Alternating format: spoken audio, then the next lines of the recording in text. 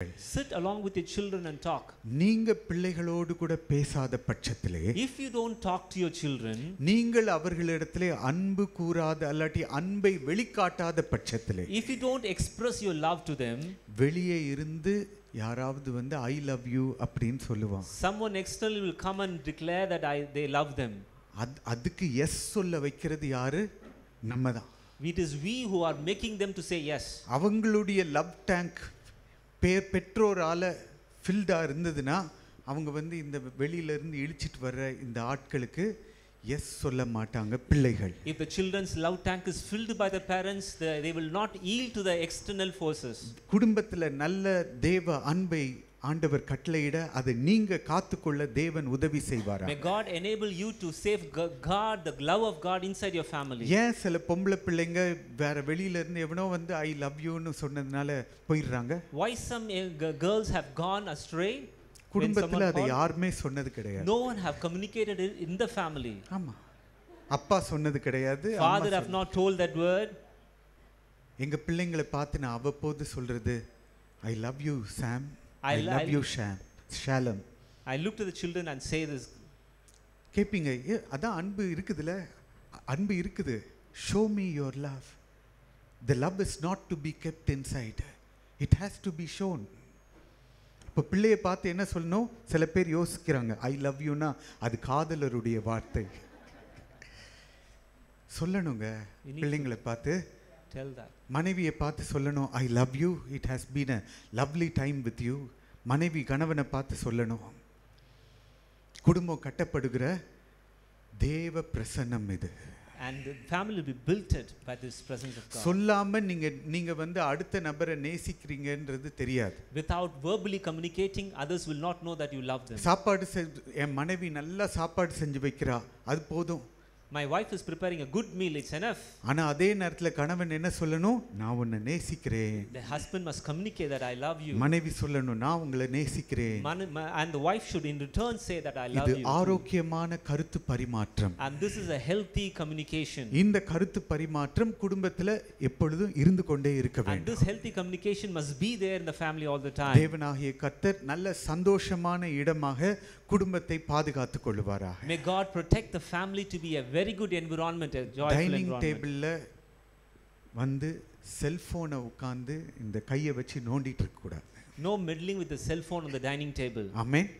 அதுக்கு ஒரு rule வச்சிரணும். There need to be a rule. Dining டேபிள்ல நாங்க எல்லாரும் உட்கார்ந்து சாப்பிடுற நேரம் அந்த டைம்ல செல்போனை நாங்க தூர வச்சிருவோம். Dining table is a time where we all sit together, we'll keep aside the cell phone. நிறைய பேருக்கு டைனிங் டேபிள்ல வந்து உட்கார்ந்த உடனே சாப்பாடு தான் வாயும் கையும் தான் ஞாபகத்துக்கு வருது. And many people think about dining table to be the of mouth and the hand. அதுக்காக மாத்திரம் டைனிங் டேபிள் கிடையாது. It is not only for that. அது ஒரு பகுதி தான். It's only a part.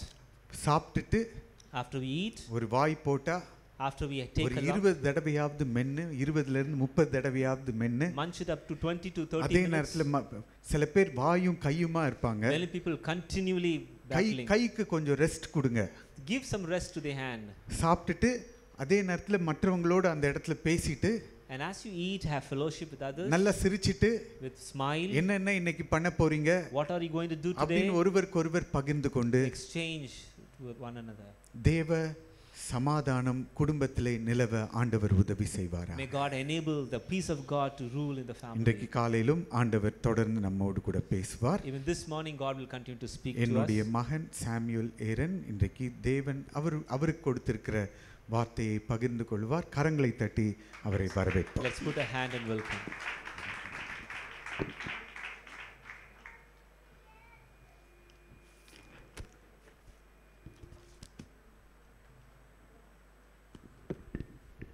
It is such joy to be in the presence of the Lord. தேவனுடைய சமூகத்தில் இருப்பது அத்தனை மகிழ்ச்சி. Let us pray. நாம் ஜெபிப்போம்.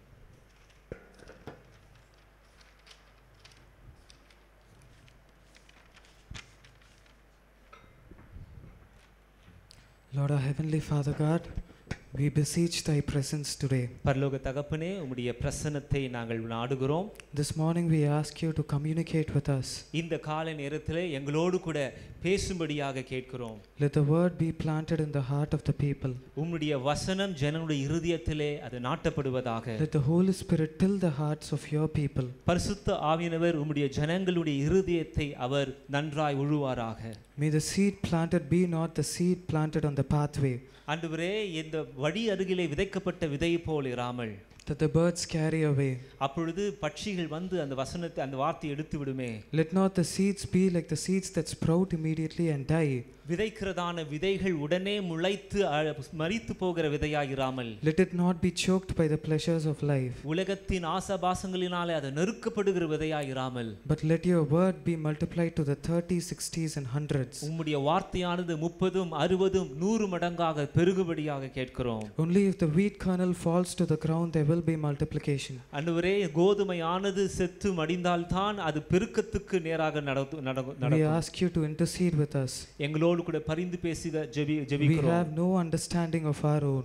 எங்கள் சுயமாய் எங்களால் புரிந்து கொள்ளுகிற தன்மை இல்லை. but Holy Spirit, you be our understanding. பரிசுத்த ஆவியானவர் புரிந்து கொள்ளுகிற தன்மை எங்களுக்கு தருவீராக. in your name we pray. இயேசுவின் நாமத்தில் ஜெபிக்கிறோம். amen. Amen. so today is the 5th week and we will be summarizing on what and all we dealt all the 4 weeks. இது 5வது வாரமா இருக்கிறபடினாலே கடந்த 4 வாரத்திலே உள்ள சுருக்கத்தை நாம் பார்ப்போம். all the 4 weeks we were dealing about righteousness. நீதியை குறித்து கடந்த 4 வாரங்களாக தியானித்தோம். we'll read the promise verse. அந்த வாக்குத்தத்த வசனத்தை நாம் இப்பொழுது வாசிப்போம். Psalm chapter 16 verse 8 and 11. சங்கீதம் 16ஆம் அதிகாரம். சமூகத்தில் பரிபூரண ஆனந்தமும் உம்முடைய வலது பார்சத்தில் நித்திய பேரின்பமும் உண்டு. 8வது வசனம். கர்த்தரை எப்பொழுதும் எனக்கு முன்பாக வைத்திருக்கிறேன், அவர் என் வலது பார்சத்தில் இருக்கிறபடியால் நான் அசைக்கப்படுவதில்லை. 8th and 11th verse, I'll read it in English. I have set the Lord always before me, because he is at my right hand I will not be moved. 11th verse. Thou wilt shew me the path of life, in thy presence is fullness of joy, at thy right hand there are pleasures forevermore. There is a difference between the right hand of us and God. அதாவது நம்முடைய வலது கரம் அதுல வித்தியாசம் இருக்கிறது. There are two right hands that we see over here. இந்த இடத்திலே ரெண்டு வலது கரத்தை குறித்து பார்க்கிறோம். one the right hand of ours, நம்முடைய வலது கரம், and the right hand of God. தேவனுடைய வலது கரம். Since we have set the Lord before us, we have kept him as our right hand. கர்த்தரை நமக்கு முன்பாக வைத்திருக்கிறபடினாலே அவரை நமது வலது பார்சத்தில் வைத்திருக்கிறோம். And since we have kept him at our right hand, we are at his right hand enjoying the glorious riches in Christ Jesus. அவரை நமது வலது பார்சத்தில் வைத்திருக்கிறபடினாலே நாம் அவருடைய வலது பார்சத்தில் இருக்கிறதான மகிமையான காரியத்தின் ஆசீர்வாதத்தை பெற்றுக்கொள்கிறோம். Today the word of God given to me was to speak about the consequences of righteousness. இந்த காலையிலே கர்த்தருடைய வார்த்தை ஆண்டவர் என்னோடு பேசினது நீதியினுடைய பிரதிபலனை குறித்து பேச ஆண்டவர் விரும்புகிறார். And that righteousness must not only be given by words but works. அந்த நீதியானது வெறும் வார்த்தையில் அளவில் அல்ல, ஆனால் கிரியை அளவிலே வெளிப்பட வேண்டும். We see in Revelation two kinds of people God speaks to. வெளிப்படுத்தல் விசேஷத்திலே ரெண்டு வகையான ஜனங்களை குறித்து ஆண்டவர் பேசுகிறார். The sheep and the goat. செம்மறி வெள்ளாடு. Jesus looks at the sheep and he says one thing, and he looks at the goat and says another.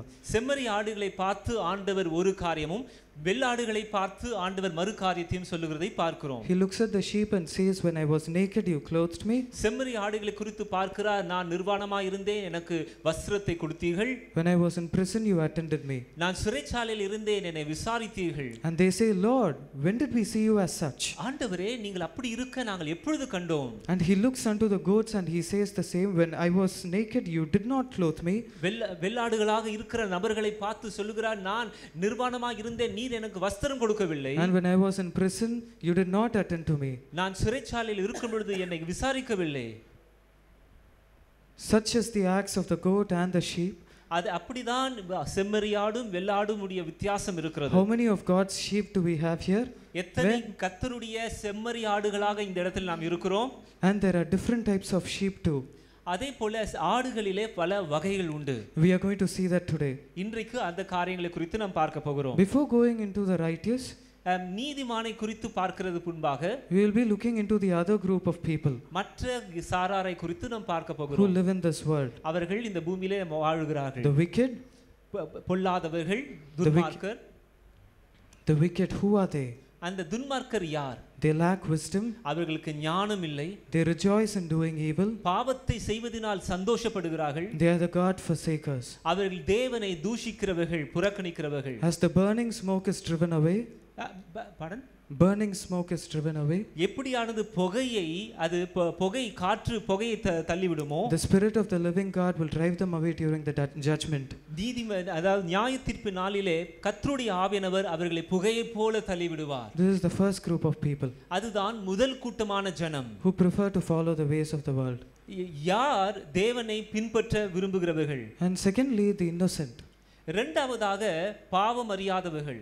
The children and the kids fall under this category. சிறு பிள்ளைகள் இந்த சாரார் சேர்ந்தவர்கள். Since they cannot differentiate between what is good and evil. நன்மை தீமையை குறித்து வித்தியாசம் அவர்கள் அறியாதபடினாலே இந்த சாரார்.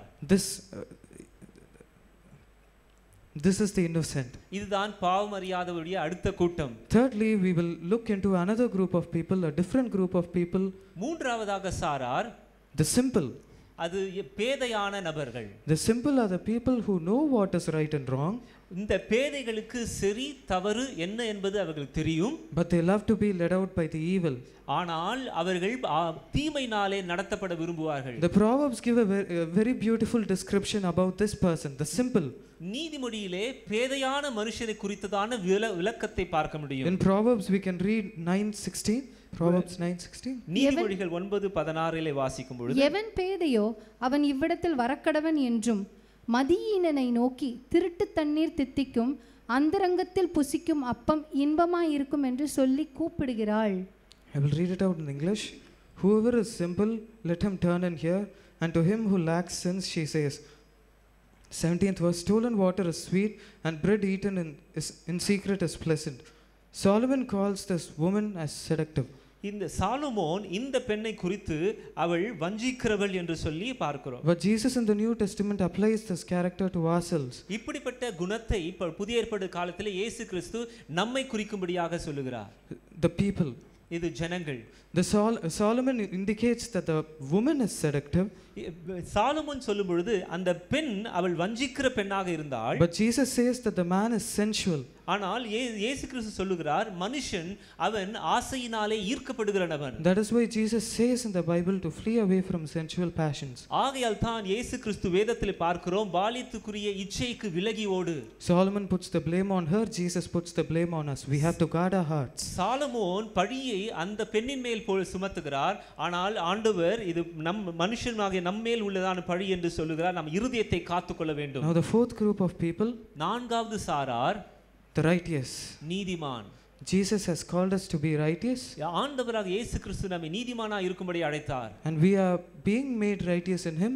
அவருக்குள்ளாக நாம் நீதிமானாய் மாற்றப்பட்டு கொண்டிருக்கிறோம். And we are righteous in him. நாம் அவருக்குள்ளாக நீதிமான்களாய் இருக்கிறோம். Righteousness is not by what we speak. நாம் எதை பேசுகிறோம் என்பதன் அடிப்படையிலே நாம் நீதிமான்களாக தீர்க்கிறோம். It is not something that happens immediately. அது உடனே எழுப்படுகிற ஒரு காரியம் அல்ல. With confession it must be put into works. ஆனால் நாம் நம்முடைய செயலிலே அது செயல்படுத்த வேண்டும். Who helps to do this? இதை செய்வதற்கு யார் நமக்கு உதவி செய்கிறது? The Holy Spirit. பரிசுத்த ஆவியானவர் உதவி செய்கிறார். In order to remain righteous, நாம் நீதிமான்களாக நிலைத்து நிற்க we should not gratify the desires of our flesh. நம்முடைய மாம்சத்துக்குரிய இச்சைகளை பூர்த்தி செய்யாமல் இருக்க வேண்டும். So beautiful verse in the Bible. வேதாகமத்திலே உள்ள அருமையான ஒரு வசனத்தை Colossians 3:1. கொலோசியர் 3 முதல் வசனம். First we will read Galatians 5:16 and then Colossians 3. கலாத்தியர் 5:16 முதலாவது வாசிப்போம். உன்னிடத்தில் நீ அன்பு கூறுவது போல பிறனிடத்திலும் அன்பு கூறுவாயாக என்கிற இந்த ஒரே வார்த்தையிலே நியாயப்பிரமாணம் முழுவதும் நிறைவேறும். பின்னும் நான் சொல்லுகிறது என்னவென்றால் ஆவிக்கேற்றபடி நடந்து கொள்ளுங்கள், அப்பொழுது மாம்ச இச்சையை நிறைவேற்றாதிருப்பீர்கள். Okay, Galatians 5:16. But I say, walk by the Spirit, and you will not gratify the desires of the flesh. ஆவிக்கேற்றபடி நடந்து கொண்டால் அப்பொழுது மாம்சத்து இச்சையை நிறைவேற்றாதிருப்பீர்கள். We have been crucified with Christ. நாம் கிறிஸ்துவோடு கூட சேர்ந்து சிலுவையில் அறையப்பட்டிருக்கிறோம். The Son of Man was dead, he died in this earth, மனுஷகுமாரன் பூமியிலே அவர் மரித்தார், and he resurrected as the Son of God. அவர் தேவகுமாரனாக அவர் உயிர்த்தெழுந்தார். And since we have worn him as our raiment, அவரை நம்முடைய வஸ்திரமாக நாம் அணிந்திருக்கிறபடினாலே we are called to be sons and daughters of God. நாம் தேவனுடைய பிள்ளைகளாக அழைக்கப்படுகிறோம். How do we take the post of being the sons and daughters of God? தேவனுடைய பிள்ளைகள் என்ற அந்த ஸ்தானத்தை எப்படி நாம் பார்க்கிறோம்? By putting down the desires of the flesh. எப்படி எடுத்துக்கொள்கிறோம்? மாம்சத் இச்சைகளை கீழே தள்ளுவதன் மூலமாக. There's a difference between a person before his baptism and after his baptism. ஞானஸ்தானம் எடுப்பதற்கு முன்னும் பின்னும் வித்தியாசம் உண்டு. We all know that when the person is born into the world, ஒரு நபர் உலகத்திலே பிறக்கும் பொழுது there are three things that he holds on to. மூன்று காரியம். The sibling, yes, three people. Okay, மூன்று நபர்களை அவர் சந்திக்கிறார். The father, the mother and the sibling. பெற்றோர் கூட உடன் பிறந்த நபர்கள். And then after baptism we belong to a stronger family, a stronger relationship. ஞானஸ்தானத்துக்கு பிறகு பலமுள்ள இன்னொரு குடும்பத்துக்கு பலமுள்ள நல்ல உறவுக்கு நாம் சொந்தக்காரராய் மாறுகிறோம். Where the Father God acts as the role of takes the role of the father. பிதா நம்முடைய தகப்பனின் ஸ்தானத்துக்கு பிதாவாகிய தேவனும், in our spiritual life நம்முடைய வாழ்க்கைக்கு அவர் ஆண்டவரும், Jesus takes the role of the sibling. இயேசு கிறிஸ்து நம்முடைய சகோதர ஸ்தானத்திலும், Holy Spirit takes the role of a mother. பரிசுத்த ஆவியானவர் தாயின் ஸ்தானத்திலும் நமக்கு உதவி செய்கிறார்கள். We must understand one thing. நாம் ஒரு காரியத்தை புரிந்து கொள்ள வேண்டும். When we go in prayer with our God, நாம் ஜெபத்திலே தேவனோடு நாம் வளர்கிற வேளையிலே we cannot expect answers from God if we consider the Holy Spirit as a spirit. பரிசுத்த ஆவியானவர் வெறும் ஆவி என்ற நிலையிலே கண்டோமானால் நாம் பதிலை பெற்றுக்கொள்ள முடியாது. When you speak outside to people, he may be a spirit. நாம் மற்றவர்களிடத்திலே ஜனங்களிடத்தில் பேசும் பொழுது நம்மோடு கூட ஆவியாக இருக்கிறார், உண்மைதான். But when you go as a person into your personal prayer time, நாம் தனிப்பட்ட ஜெப நேரத்திலே போகும் பொழுது ஒரு நபராக அவரை அணுகி you have to consider him as a person and not a spirit. ஆளத்துவம் உள்ளவராக நாம் கருத வேண்டும், ஒரு ஆவியாக கருதக்கூடாது. Without the Holy Spirit, because if we read the word of God, the more demonic you become. பரிசுத்த ஆவியின் உதவி இல்லாமல் வேத வசனத்தை நாம் வாசித்தோமானால் அசுத்த ஆவிகளுடைய தொல்லை நமக்கு உண்டு. That is the requirement of the Holy Spirit in our life. அதனால் தான் பரிசுத்த ஆவியானவர் நம்மோடு இருப்பதனுடைய அதிக முக்கியம். Each tree is known by its fruit. ஒவ்வொரு மரமும் தன் கனியினால் அது அறியப்படும். Jesus, when he was on his way to Jerusalem, இயேசு கிறிஸ்து எருசலேமுக்கு நேராய் போய் கொண்டிருக்கும் பொழுது he saw a fig tree growing there. அந்த இடத்திலே ஒரு அத்தி மரத்தை கண்டார். He saw only leaves on it. வெறும் இலைகளால் சூழப்பட்டிருந்தது. And there was no fruit on it. கனிகள் இல்லை. He cursed the fig tree. அதை சபித்தார். But it was not the season for figs. அது கனி கொடுப்பதற்கான அத்திப்பழத்துக்கான காலம் இல்லை. Is it fair for God to curse the fig tree? அப்படி இருக்க ஆண்டவர் அதை சபிப்பது அது நியாயமா? We are the fig tree. நாம் தான் அந்த அத்தி மரம். God wants us to work overtime and bear fruits overtime.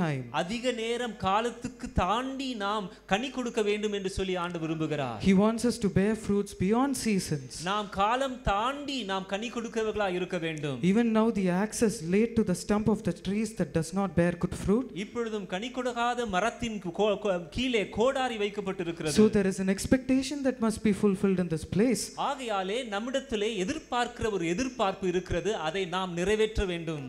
And if the expectation is not fulfilled, ஆண்டவர் நம்மிடத்தில் எதிர்பார்க்கிற எதிர்பார்ப்பை நிறைவேற்றாத பட்சத்திலே I cannot say that we will be cursed. நாம் சபிக்கப்படுவோம் என்று சொல்ல முடியாது. But when the gardener prunes, it will be painful. ஆனால் அந்த தோட்டக்காரர் அதை சுத்திகரிக்கும் பொழுது அது மிகவும் வலி உள்ளதாக இருக்கும். So we must give ourselves to the Holy Spirit. ஆகையாலே பரிசுத்த ஆவியானவருக்கு நம்மை அர்ப்பணிக்க வேண்டும். And give fruits by the Spirit. பரிசுத்த ஆவியின் மூலமாக கனிகளை கொடுக்க வேண்டும். We know the fruits of the Holy Spirit. பரிசுத்த ஆவியின் கனிகளை குறித்து நாம் அறிவோம். From love to self control. அது அன்பிலே துவங்கி அது இச்சையடக்கத்துக்கு நேராக நடத்துகிறது. Hence we must give place for the Holy Spirit. ஆகையாலே பரிசுத்த ஆவியானவருக்கு நாம் இடம் கொடுக்க வேண்டும். When we go into personal prayer time with God, நாம் ஜெபிக்கும்படியாக தனி ஜெப நேரத்துக்கு போகும் பொழுது the Bible says that our body is the temple of the Most High God. வேதம் சொல்லுகிறது நம்முடைய சரீரமே தேவன் தங்குகிற ஆலயமாக இருக்கிறது. And our heart is the altar. நம்முடைய இருதயம் பலிபீடம். It represents the altar. இந்த இருதயமானது பலிபீடத்துக்கு ஒப்பாக இருக்கிறது. The first commandment in the New Testament which Jesus emphasized very much is, புதிய ஏற்பாட்டில் உள்ளதான முதல் பிரதான கற்பனையாக இயேசு கிறிஸ்து சொன்னது, love the Lord your God உன் தேவனாகிய கர்த்தரை முழு இருதயத்தோடும் with all your heart, with all your soul, முழு மனதோடு முழு ஆத்துமாவோடும் அன்பு கூர்வாயாக. and with all your mind. எல்லா மனதோடும் அன்பு கூர்வாயாக. Hence our altar is situated in 3 places in our body. நம்முடைய இந்த பலிபீடமானது நம்முடைய சரீரத்திலே 3 முக்கியமான அம்சங்கள் மத்தியில் இருக்கிறது. Our heart, நம்முடைய இருதயம், our soul, நம்முடைய ஆத்துமா, and mind. நம்முடைய மனது. And when the offerings denote the praise that we offer unto our God. நம்முடைய பலிகள் என்பது தேவனுக்கு நாம் கொடுக்கிறதான துதி பலிகள். When we go into personal prayer time, நாம் ஜெப நேரத்திலே நாம் போகிற வேளையிலே we must not offer blemished offerings unto our God. தேவனுக்கு குற்றமுள்ள பலிகளை செலுத்தவே கூடாது. How do we offer blemished offerings unto our God? எப்படி நாம் குற்றமில்லாத பலிகளை நாம் செலுத்துவது? What is blemished offering? அது குற்றமுள்ள பலி என்றால் என்ன? When you think about something else during your prayer time, your offering becomes blemished. ஜெப நேரத்திலே ஜெபத்தை தவிர்த்து மற்ற ஏதோ தேவையில்லாத காரியத்தை சிந்திக்கும் பொழுது அந்த பலியானது குற்றமுள்ளதாய் மாறுகிறது. That is why we need the Holy Spirit. அங்கேதான் பரிசுத்த ஆவியின் உதவி நமக்கு வேண்டும். We see the altar is in 3 places: our mind, soul and body. The heart. இந்த பலிபீடமானது நம்முடைய மனதிலே, இருதயத்திலே, நமக்கு சிந்தையிலே இருக்கிறது.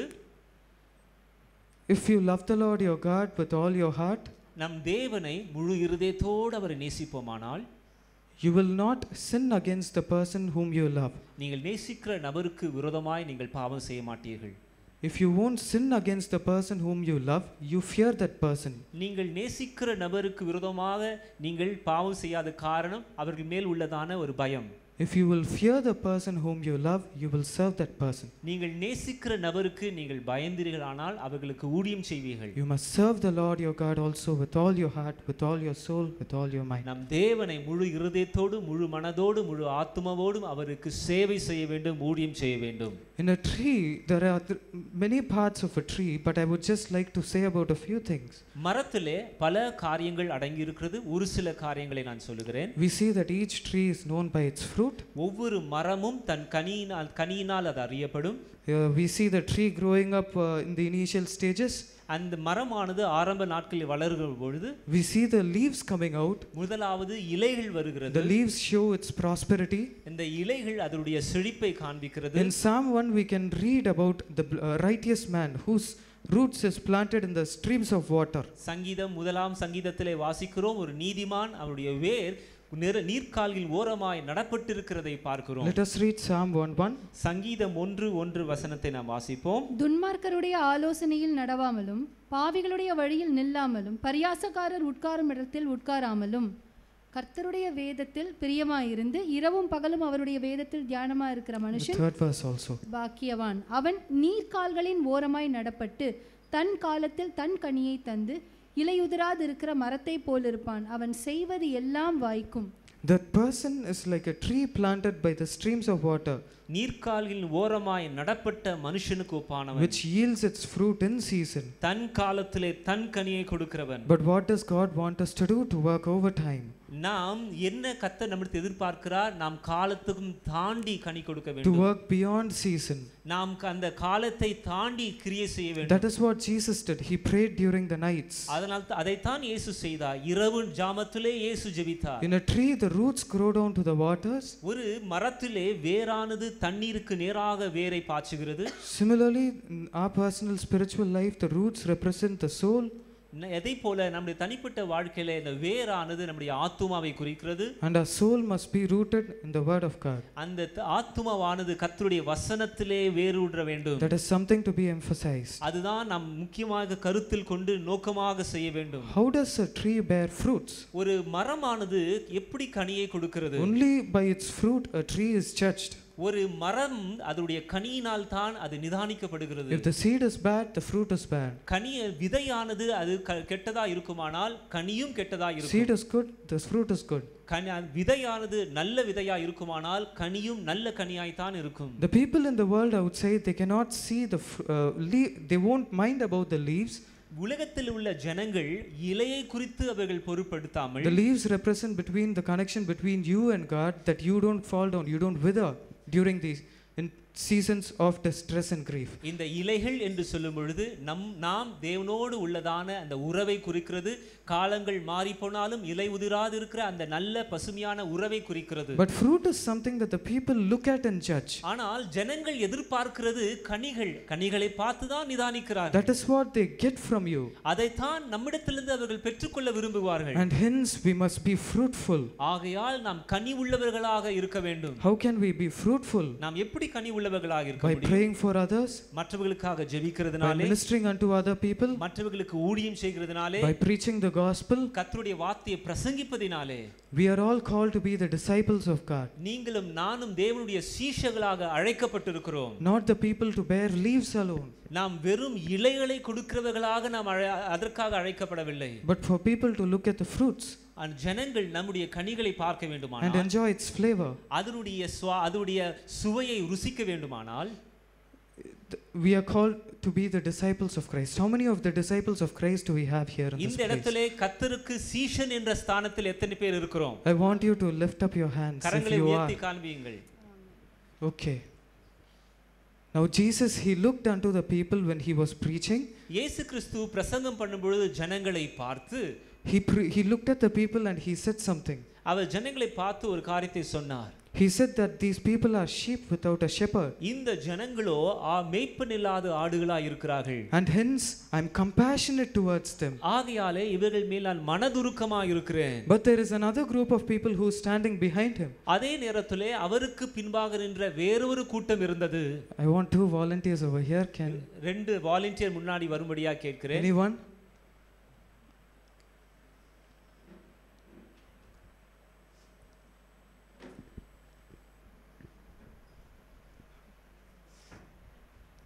So basically one is the disciple. I mean one is the people and the other is the disciple. ஒரு நபர் ஒரு கூட்டத்தார் ஜனங்கள், இன்னொரு கூட்டத்தார் சீஷரின் கூட்டம். So we will consider this person as the crowd. Okay, இந்த பக்கத்துல இருக்கிறது கூட்டம் என்று வைத்துக் கொள்வோம். And we will consider this side as the disciple side. இந்த பக்கத்துல இருக்கிற கூட்டம் சீஷர்களின் கூட்டம் என்று வைத்துக் கொள்வோம். So God looks at this crowd. ஆண்டவர் கூட்டத்தை பார்த்து, ஜனங்களை பார்த்து, and he looks at this people and he says, இந்த ஜனங்களை பார்த்து சொல்லுகிறார், these people are like sheep without a shepherd. அவர்கள் மேய்ப்பன் இல்லாத ஆடுகளை போல இருக்கிறார்கள். And I have great compassion towards them. இவர்களை குறித்து நான் மிகுந்த மனதுருக்கம் உள்ளவனாய் இருக்கிறேன். This person is still standing at the back. இதே நேரத்திலே அந்த நபர் பின்பாக நின்று கொண்டுதான் இருக்கிறார். What does this person belong to? Which group does this person belong to? இங்க இருக்கிறதான இந்த நபர் எந்த கூட்டத்தை சேர்ந்தவர்கள்? This is called as the sheep. Thank you so much. Thank you so much. So what we will do is, Jesus says that I am a good shepherd. Let us take the sheepfold for an example. இயேசு கிறிஸ்து சொன்னார், நானே நல்ல மேய்ப்பன் என்று சொல்லுகிறார். ஒரு ஆட்டு மந்தை என்று எடுத்துக்கொள்வோமானால், yes, this is the sheepfold. இந்த இடத்திலே ஒரு ஆட்டு மந்தையை பார்க்கிறோம். We can ignore the kids down. இங்க கீழ இருக்கிற பிள்ளைகளை இப்பொழுது நாம் கருத்தில் கொள்ள வேண்டாம். We can consider the person who is standing there as the good shepherd. அங்கே நின்று கொண்டிருக்கிற நபர் ஒரு நல்ல மேய்ப்பனாக கருதுகிறோம். And that's the sheepdog standing கீழே பார்க்கும் பொழுது अनेक ஆடுகள் கீழே இருக்கிறது. The sheepdog too. அதே நேரத்திலே ஆடுகளை ஒன்று சேர்க்கக்கூடிய நாயும் இருக்கிறது. So the next slide. This sheep is different from all other sheep. இந்த ஆடு மற்ற ஆடுகளை பார்க்கிலும் வித்தியாசமாக இருக்கிறது. This is called as the chief sheep. அதுதான் தலைமை செம்மறி. Jesus refers to this place when he says to the disciples that when he says to the crowd that I regard these people as sheep without a shepherd. ஜனங்களை பார்த்து ஆண்டவர் சொல்லுகிறார், இந்த ஜனங்கள் மேய்ப்பனில்லாத ஆடுகளை போல இருக்கிறார்கள் என்று சொன்னார். Since we are the disciples of Christ, we are called to be the chief sheep. நீங்களும் நானும் கர்த்தருடைய சீஷரா இருக்கிறபடினாலே நாம் தலைமை செம்மறியாக இருக்க வேண்டும். The chief sheep is more sturdier. தலைமை செம்மறி என்பது மிகவும் திடகாத்திரமான ஒரு ஆடு. More stronger. மிகவும் பலமுள்ள ஆடு. And can face the enemy more better.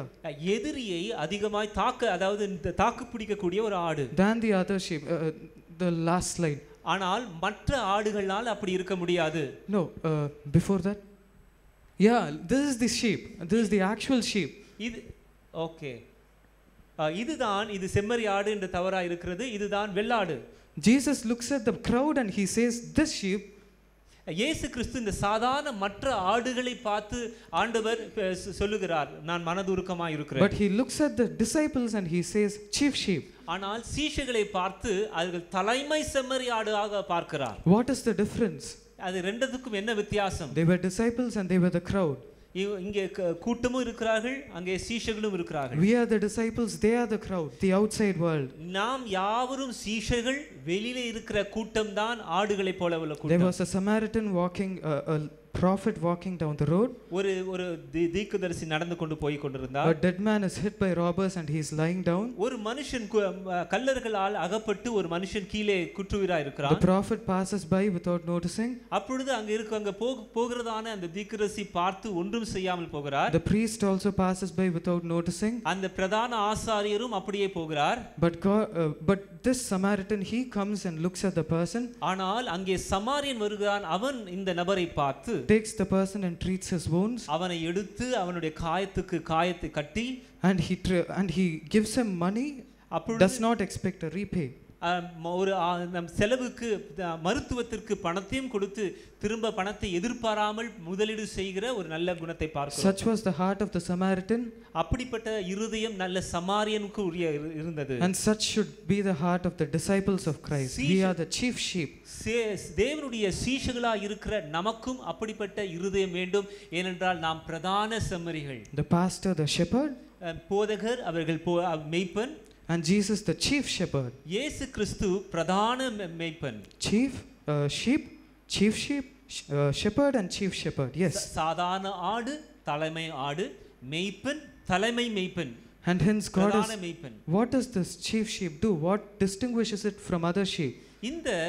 இந்த தலைமை செம்மறி மற்ற ஆடுகளை பார்க்கிலும் எந்த விதத்திலே வித்தியாசமானது? It is more experienced. இந்த ஆடுக்கு, மூத்த ஆடுக்கு அதிக அனுபவம் உண்டு. We are all spiritually mature in Christ. நாம் யாவரும் கிறிஸ்துவுக்குள்ளாக ஆவிக்குரிய ரீதியிலே முதிர்ச்சி பெற்றவர்கள். It has better horns to fight the enemy. அந்த தலைமை செம்மறி ஆடுக்கு நல்ல ஸ்திரமான கொம்புகள் இருக்கிறது எதிரிகளை தாக்குவதற்கு. But the normal sheep cannot attack. ஆனால் சாதாரண ஆடுக்கோ தாக்க முடியாது. It's not a mountain goat, it's a chief sheep. இது மலைகளில் மேல் போகிறதான ஒரு ஆடு அல்ல, இது தலைமை செம்மறி. So the chief sheep is better adapted to face. இந்த தலைமை செம்மறி சூழ்நிலைக்கு தகுந்தது போல தன்னை அது பாவித்து அது செயல்படும். The spiritual attacks in our reference. ஆவிக்குரிய தாக்குதல்கள் நம்முடைய வாழ்க்கையில் வரும் பொழுது அந்த தாக்குதல்களை சமாளிக்கக்கூடிய திறமை நமக்கு இருக்க வேண்டும். We are the disciples of Christ and we must know how to handle the enemy. நாம் தேவனுடைய சீஷர்களாய் இருக்கிறபடியினாலே சத்துருவை எப்படி எதிர்க்க வேண்டும் என்று நாம் அறிந்திருக்க வேண்டும். The sheepdog represents the problems and challenges that we experience. அங்கே உள்ளதான ஆடுகளை கூட்டி சேர்க்கிறதான ஒரு நாய், அது நாம் சந்திக்கிறதான சவால்கள், அனுபவங்கள். This is not to be confused with the term of the wolf. இதை பார்த்து அது ஓனாய் என்று சொல்லி நாம் தவறாக எடை போடக்கூடாது. The sheep, when it goes astray, இந்த ஆடுகள் வழி தவறி தூரமாய் போகும் பொழுது the shepherd sends the dog in order to bring back the sheep into its place. மேய்ப்பனானவன் இந்த நாயை அனுப்பி அந்த ஆடுகளை அப்படியே திசை திருப்பி மேய்ப்பன் பக்கமாய் வருவதற்கு இந்த நாய்கள் உதவும். If you will read Job 1:1, Job was a very upright man. யோபு 1ஆம் அதிகாரம் 1ஆம் வசனத்திலே பார்க்கும் பொழுது அவர் நீதிமானாய் இருந்தான். ஊட்ஸ் தேசத்திலே யோபு என்னும் பெயர் கொண்ட ஒரு மனுஷன் இருந்தான். அந்த மனுஷன் உத்தமனும் சன்மார்க்கனும் தேவனுக்கு பயந்து பொல்லாப்புக்கு விலகுகிறவனுமாய் இருந்தான். This man was blameless and upright. He feared God and shunned evil. This righteous man faced a lot of terror in his life. இந்த மனுஷன் உத்தமனும் சன்மார்க்கனும் தேவனுக்கு பயந்து பொல்லாப்புக்கு விலகுறவனுமாய் இருந்து தன் வாழ்க்கையிலே பெரிய பிரச்சனைகளை சந்தித்தவனாய் இருந்தான். We must understand one thing, that God by himself is not evil. நாம் புரிந்து கொள்ள வேண்டும், தேவன் அவருக்குள்ளே எவ்வளவேனும் தீமை ஒன்றுமில்லை. But he shapes us through problems. ஆனால் நம்மை சில சவால்களை அனுமதித்து நம்மை உருவாக்குகிறார். The problems are as sheepdogs. இந்த சவால்கள் பிரச்சனைகள் என்று சொல்வது அது நாய்களை அது ஆடுகளை கூட்டி சேர்க்கும் அந்த நாயை போன்றது. We might cry out to him, Lord, Lord, look at my problems, look at my challenges. ஒருவேளை நாம் ஆண்டவரை பார்த்து, ஆண்டவரே ஆண்டவரே என் பிரச்சனையை பாரும் என்று சொல்லி கதறலாம். He is looking at you how you react to it. ஆனால் ஆண்டவர் நம்மை பார்த்து நாம் அந்த பிரச்சனைக்கு எப்படியாக பிரதிபலிக்கிறோம் என்பதை அவர் பார்த்து கொண்டிருக்கிறார். Let your altar be continuously burning before God. நம்முடைய இதயத்தின் பலியானது பலிபீடத்திலே எப்பொழுதும் துதி பலியானது எரிந்து கொண்டே இருக்கட்டும். Leviticus chapter 6 verse 13. லேவியராகமம் 6:13.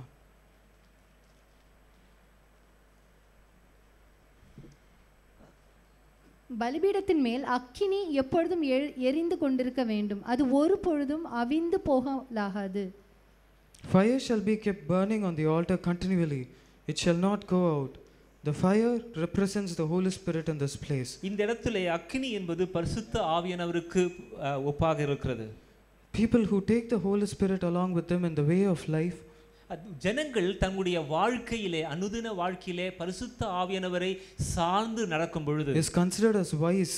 அவர்கள் ஞானவான்கள் என்று கருதப்படுவார்கள். Because Jesus speaks about the 10 virgins. ஏனென்றால் இயேசு கிறிஸ்து புத்தி உள்ள 10 கன்னிகைகளை குறித்து கன்னிகைகளை பார்க்கும் பொழுது 5 were foolish and 5 were wise. அந்த கன்னிகைகளே 5 நபர்கள் புத்தி உள்ளவர்களாகவும் 5 நபர்கள் புத்தி அற்றவர்களாகவும் இருந்தார்கள்.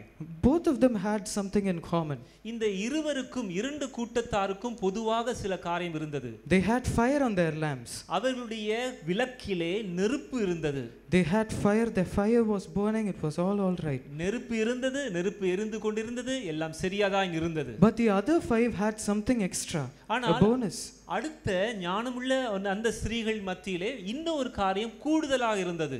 They had the oil, அவர்களிடத்திலே எண்ணெய் இருந்தது, which represents the Holy Spirit in the spiritual man.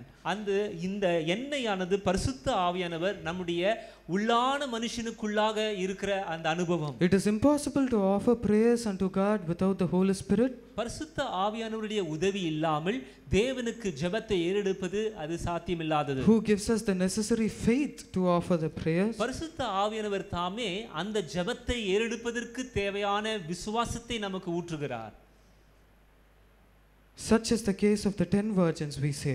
இங்கே பார்க்கும் பொழுது இந்த 5 கன்னிகைகளுக்கு ஞானமுள்ள கன்னிகைகளை குறித்து ஒப்பிடுகிற காரியத்தை we need to be like the 5 wise virgins. அந்த 5 ஞானமுள்ள கன்னிகைகளாக நாம் இருக்க வேண்டும். The 1 Thessalonians chapter 5 verse 19. 1 தெசலோனிக்க 5ஆம் அதிகாரம் 19ஆம் வசனம் இப்படியாக சொல்கிறது, ஆவியை அவித்து போடாதிருங்கள். This is a very short verse. இது சுருக்கமான வார்த்தை தான். It says do not quench the spirit. ஆவியை அவித்து போடாதிருங்கள் என்று சொல்லுகிறது. What does it mean by quenching the spirit? ஆவியை அவித்து போடுகிறது என்றால் என்ன? Just a small illustration. ஒரு உதாரணத்தை சொல்ல விரும்புகிறேன். A boy was there. ஒரு சிறு பையன் இருந்தான். He saw a dove seated on his window. அவனுடைய வீட்டின் ஜன்னலிலே ஒரு புறா உட்கார்ந்து கொண்டிருந்ததை கண்டான். What does the dove like very much? அந்த புறா அதுக்கு பிடித்த ஆகாரம் என்ன? தானியங்கள். He took grains in his hand. தானியங்கள் கரத்தில் எடுத்துக்கொண்டு He showed it unto the dove. அந்த புறாவுக்கு நேராய் நீட்டினான். The dove came to pick the grains. அந்த ஜன்னலில் இருந்து இறங்கி வந்து அதை கொத்தும்படியாக கிட்டே வந்தது. But he closed his hands. ஆனால் அந்த பையனோ கரத்தை மூடிக்கொண்டான். The dove very disappointed. இந்த ஏமாற்றத்தோடு கூட இந்த புறா it went and perched itself on the window again. மறுபடியுமாக ஜன்னலின் மேல் போய் உட்கார்ந்து விட்டது. Expecting that the hand will open. மறுபடியுமாய் கரம் திறக்கும் என்று நம்பிக்கையோடு காத்திருந்தது. Again he opened his hand. இந்த சிறுவன் மறுபடியுமாய் கரத்தை திறந்தான். This dove came. அந்த புறாவானது மறுபடியும் வந்தது. But the hand was closed again. சடுதியாக கரம் மறுபடியுமாக மூடப்பட்டது. The dove very disappointed, it flew away. அந்த புறாவானது மிகவும் அதிருப்தி அடைந்து அந்த இடத்தை விட்டே கடந்து போய்விட்டது. Jesus was baptized in the New Testament. புதிய ஏற்பாட்டு காலத்திலே பார்க்கிறோம், இயேசு கிறிஸ்து ஞானஸ்நானம் பெற்றவுடனே And the Holy Spirit came down as a dove. பரிசுத்த ஆவியானவர் புறாவின் ரூபம் கொண்டு அவர் இறங்கி வந்ததை பார்க்கிறோம். He is not a dove, but he shares the characteristics of a dove. பரிசுத்த ஆவியானவர் புறா அல்ல, ஆனால் புறாவினுடைய குணங்களை கொண்டவராக இருக்கிறார். He is extremely sensitive. அவர் மிகவும் மென்மையானவர். And exceedingly strong. அவர் மிகவும் பலமுள்ளவர். That is why the verse says, do not quench the spirit. It is easy to quench the spirit. ஆகையால் தான் இந்த வசனம் சொல்கிறது, ஆவியை அவித்து போடாதிருங்கள், ஆவியை அவித்து போடுவது எளிது. In what ways do we quench the spirit? ஆவியை எந்த விதத்திலே நாம் அவித்து போடுகிறோம்? There are two ways. ரெண்டு வகையிலே. Jesus was filled with the Holy Spirit and was always filled with the Spirit, the Holy Spirit. இயேசு கிறிஸ்து பரிசுத்த ஆவியினாலே எப்பொழுதும் நிரப்பப்பட்டு கொண்டிருந்தார். And Peter denies him. இப்பொழுது பேதுரு நிராகரிக்கிறார், இயேசு கிறிஸ்துவை நிராகரிக்கிறார். Peter denies Jesus Christ, that is, he denies the Holy Spirit also that is in him. பேதுரு இயேசு கிறிஸ்துவை நிராகரிக்கும் பொழுது அவருக்குள் இருந்த பரிசுத்த ஆவியானவரையும் நிராகரிக்கிறதுக்கு சமம். Disowning the Holy Spirit is grievous. தேவனை பரிசுத்த ஆவியானவரை நிராகரிக்கிறது அது துக்கத்துக்குரிய விஷயம். The Holy Spirit will not leave us until we take him out of us. பரிசுத்த ஆவியானவரை நாம் புறக்கணிக்காத பட்சத்திலே அவர் நமக்கூடவே வாசம் பண்ணுகிறவர். He is a God, because he shares the characteristics of a spiritual mother. அவர் ஒரு ஆவிக்குரிய தாயின் ஸ்தானத்திலே அவர் நம்மோடு கூட நம்மை பராமரிக்கும்படியா நம்மோடு இருக்கிறார். What is the other way? இன்னொரு அடுத்த காரியத்தில் எப்படி துக்கப்படுத்துகிறோம்? Other way is blaspheming the Holy Spirit. பரிசுத்த ஆவிக்கு விரோதமாக தூஷணம் சொல்லுகிற காரியம். What is blaspheming? தூஷணம் சொல்லுகிறது என்றால் என்ன? Blaspheming is something that you take by chance what the Holy Spirit does in your life. நம்முடைய வாழ்க்கையிலே கர்த்தர் செய்கிற எல்லா காரியத்தையும் நாம் செய்ததாக எண்ணி நாம் சொல்லுவோமானால் அதுதான் தூஷணம். But the Holy Spirit would have done it. ஆனால் பரிசுத்த ஆவியானவருடைய உதவினால் தான் நாம் எல்லா காரியங்களையும் செய்திருக்கிறோம். That is called as blasphemy. அப்படியாக இதைத்தான் நாம் தேவதூஷணம் என்று சொல்லுகிறோம். This very much grieves the Holy Spirit. இப்படியாக தேவதூஷணம் பரிசுத்த ஆவியானவரை துக்கப்படுத்துகிறது. So we must keep our Holy Spirit within us that God has given us. தேவன் நமக்கு கொடுத்திருக்கிறதான பரிசுத்த ஆவியானவரை நாம் பாதுகாத்துக் கொள்ள வேண்டும். We are to share the Holy Spirit and not to transfer him completely. நாம் பரிசுத்த ஆவியானவரை நாம் மற்றவரிடத்திலே பகிர்ந்து கொடுக்க வேண்டும், அவரை மற்றவரிடத்திலே கொடுத்து விட கூடாது. When we preach the word of God, நாம் வேத வசனத்தை நாம் பிரசங்கிக்கிற வேளையிலே I'll give a small illustration about this. இதை குறித்து நான் ஒரு உதாரணத்தை நான் A person is receiving a pen from another. ஒரு நபர் தன்னுடைய பேனா இன்னொரு நபரிடத்தில் ஒரு பேனாவை வாங்குகிறார். And the person நீங்களே வாங்க. Okay, I received the pen from this person. அவரிடத்திலிருந்து பேனாவை வாங்கி, suppose that there is a very costly pen. இது மிகவும் விலை உயர்ந்த பேனா என்று வைத்துக் கொள்ளுங்கள். And I have this pen. நான் இந்த பேனா என்கிட்ட வைத்துக் கொள்கிறேன். And I'm using it very frequently. நான் அடிக்கடிக்கு இந்த பேனாவை நான் பயன்படுத்துகிறேன். And he goes away for a week for a walk. ஒரு வாரம் அவர் வெளியிலே கடந்து போகிறார். For an excursion maybe. அவர் ஊருக்கு வெளியிலே போகிறார். And meanwhile he is gone. He does not forget about the pen. அவர் வெளியே ஊருக்கு போனாலும் அவர் சிந்தை ஃபுல்லா இந்த பென் மேல தான் இருக்குது. And now another person. இன்னொரு நபர் வருகிறார். Another person comes in. இன்னொரு நபர் வந்து anyone else?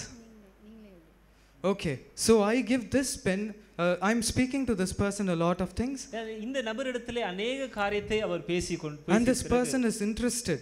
இந்த நபர் ரொம்ப அடுத்த நபர் இன்னும் ரொம்ப ஆர்வம் உள்ளவராய் I'm interested in this person. ரொம்ப ஆர்வம் உள்ளவராய் அவர் கவனிக்கிறார். So you have this pen. அதனால நீ வெச்சுக்கப்பா அப்படினு சொல்லி கொடுக்கிறார். Go away. நீ பாரு நானும் பேனா வாங்கிட்டு போயிடுறாரு. Now the person who gave me the pen is coming back. ஆனா எனக்கு இப்ப பேனா கொடுத்தவர் வராரு இப்போ. And he asks me the pen back back. வந்து பென் மறுபடியும் எங்கப்பா போச்சு? ரொம்ப முக்கியமான pen. I don't have it. என்கிட்ட இல்லையேப்பா. I gave it to another person. நான் இன்னொருத்தட்ட கொடுத்துட்டேன்.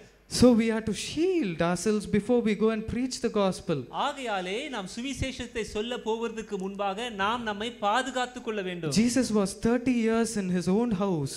3 years he ministered. We don't know what he did those 30 years. இயேசு கிறிஸ்து 3.5 வருஷம் தான் ஊழியம் செய்தார். 30 வருடம் என்ன செய்தார் என்ற விவரம் இல்லை. This is the truth. இதுதான் சத்தியம். When we have Blessed are the poor in spirit, for theirs is the kingdom of heaven. ஆவியிலே எளிமை உள்ளவர்கள் பாக்கியவான்கள், பரலோக ராஜ்யம் அப்படிப்பட்டவர்களுடையது. In the Old Testament we can see about also the Elijah and the widow. பழைய ஏற்பாட்டு காலத்திலே எலியாவும் விதவையை குறித்து பார்க்கிறோம். And we see about Elijah goes to the widow. And எலியா இந்த விதவையிடத்திலே போய் he asks a little bit of food.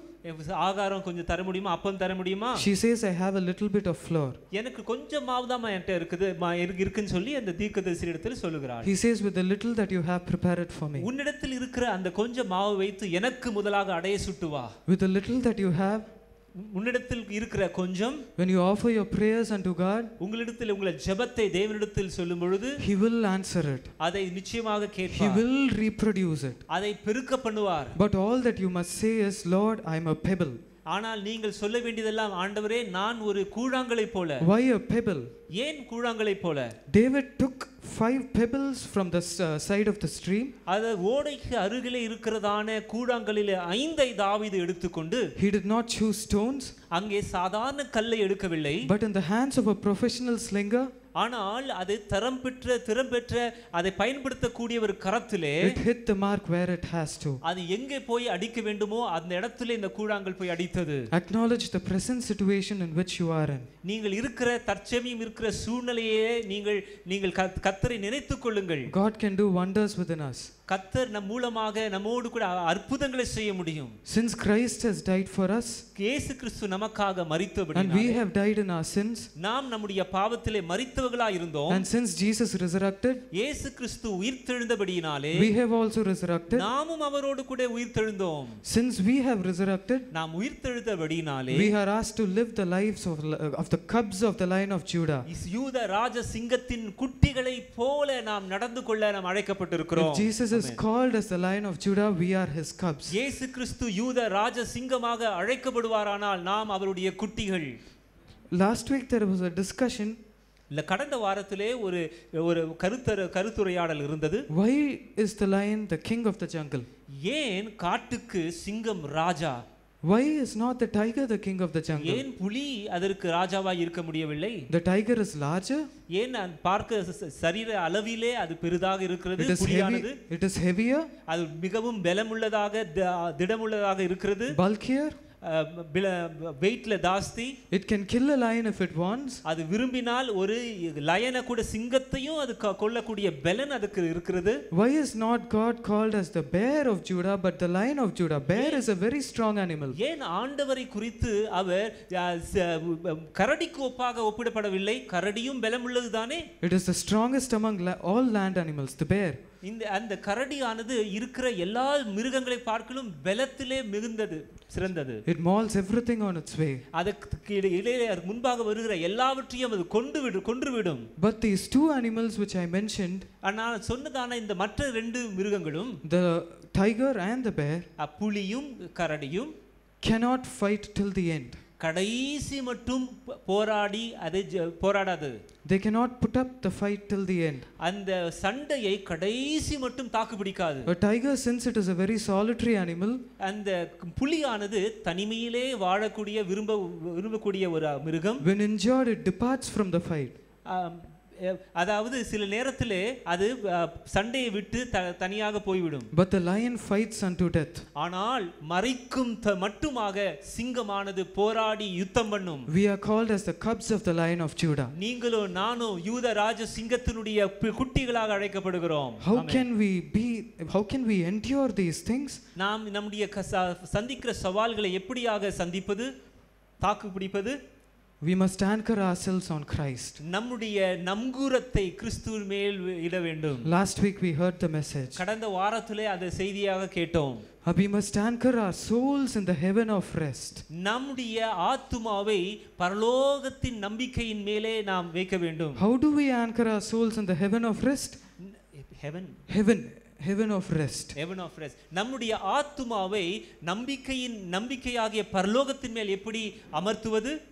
why do I say the heaven of rest? ஏன் பரலோகம் என்கிற இளைப்பாறுகிற ஸ்தலம் என்று நான் சொல்லுகிறேன்? Because in the end times after the tribulation, the saints have a period of 1000 years to enjoy the Sabbath rest. உபத்திரவ காலத்துக்கு பிறகு பரிசுத்தவான்கள் 1000 ஆண்டு காலங்கள் அவர்கள் ஓய்ந்திருக்கிற ஓய்வு அவர்களுக்கு இருக்கும். Until the time that the new Jerusalem is built.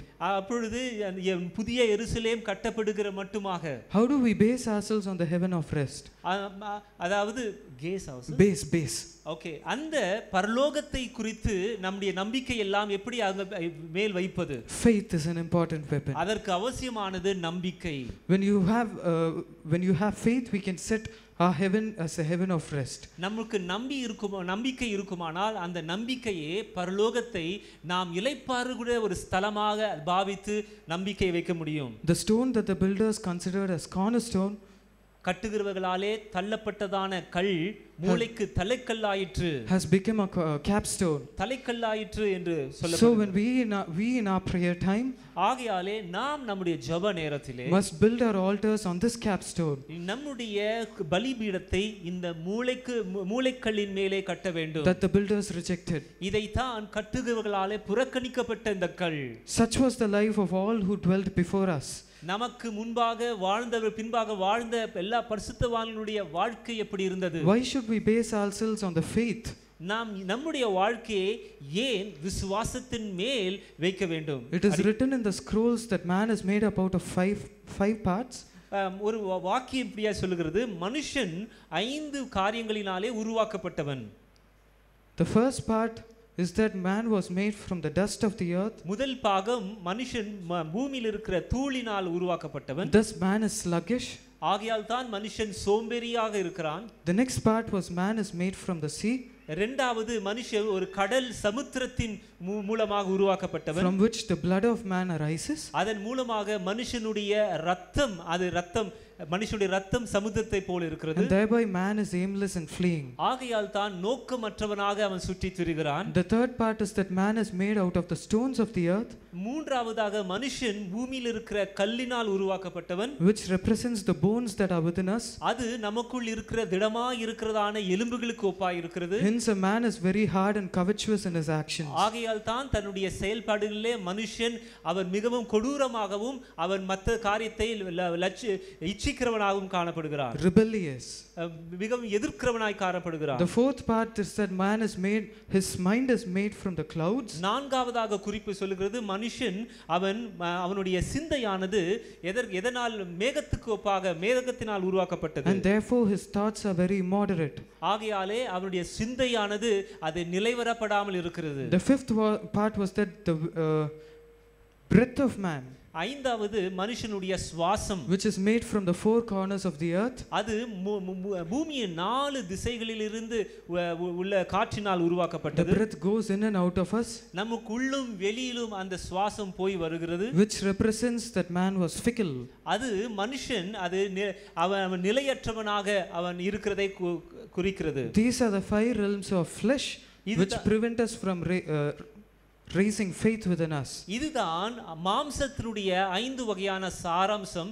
இதுதான் விசுவாசத்திலே எழும்பாதபடி நம்மை தடை பண்ணுகிறது. But there is a 6th part which God has given unto every one of us. ஆனால் 6வது காரியமாக நம் யாவருக்குள்ளும் கர்த்தர் ஒன்றை கொடுத்திருக்கிறார். The Holy Spirit. அதுதான் பரிசுத்த ஆவியானவர். Which dwells in the realms of the elect and the bishops of God. ஆகையால் தேவனால் தெரிந்து கொள்ளப்பட்டதான தேவனுடைய தாசர்களுக்குள்ளாக அவர் வாசம் பண்ணுகிற பரிசுத்த ஆவியானவர். Since we have faith, நமக்குள்ளே விசுவாசம் இருக்கிறபடியினால் we offer our prayers in faith to God. நம்முடைய ஜெபங்களை விசுவாசத்தின் மூலமாக தேவனுக்கு தெரிவிக்கிறோம். And our hope to be fulfilled. நம்முடைய நம்பிக்கை நம்ம எதிர்பார்க்கிறோம், நிறைவேற எதிர்பார்க்கிறோம். And then finally it is fulfilled since we ask it by faith. நாம் விசுவாசத்திலே கேட்கிறபடினாலே அந்த நம்பிக்கை நிறைவு பெறுகிறது, கைகூடுகிறது. Let us always build our altar on the capstone which denotes faith. நம்முடைய விசுவாசத்தை அந்த பலிபீடமாகிய விசுவாசத்தின் மேல் எப்பொழுதும் தொடர்ந்து கட்டுவோமாக. People might set them apart. ஜனங்கள் ஒருவேளை நம்மை புறக்கணிக்கலாம். Because the capstone apart, Jesus apart. ஜனங்கள் ஒருவேளை அந்த மூளைக்கு தலைக்கல்லாகிய இயேசு கிறிஸ்துவை புறக்கணிக்கலாம். Because they think it is not needed. அவர்கள் யோசிக்கலாம் இது தேவையில்லை. But we are not we are not called to be that way. அப்படிப்பட்ட நபர்களாக நாம் அழைக்கப்படவில்லை. We are called to be the chief sheep of Christ. இயேசு கிறிஸ்துவினுடைய நல்ல தலைமை மூத்த ஆடுகளாக அழைக்கப்பட்டிருக்கிறோம். First, always it seems to it like the flesh comes before the spirit. பார்க்க போனால் ஆவிக்கு முன்பாக மாம்சமானது முந்திக் கொள்கிறது போல தெரிகிறது. Ishmael came before Isaac. இஸ்மவேல் ஈசாக்கு முன்பாக இஸ்மவேல் தோன்றினார்.